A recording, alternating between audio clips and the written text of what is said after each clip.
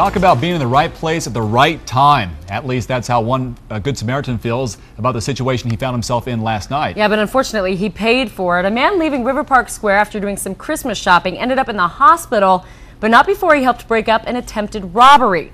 Dustin Burton was walking across the Post Street Bridge when a woman ran up to him saying that another woman was being robbed. Without even thinking, Burton ran to help. A man who had a woman at knife point and was trying to steal her purse. Burton intervened and in the process ended up being stabbed, but he managed to hold the robber on the ground until help arrived. I had got on top of him, you know, like I was on top of his chest and had his hands out, and I was like, I seen a knife in his hand.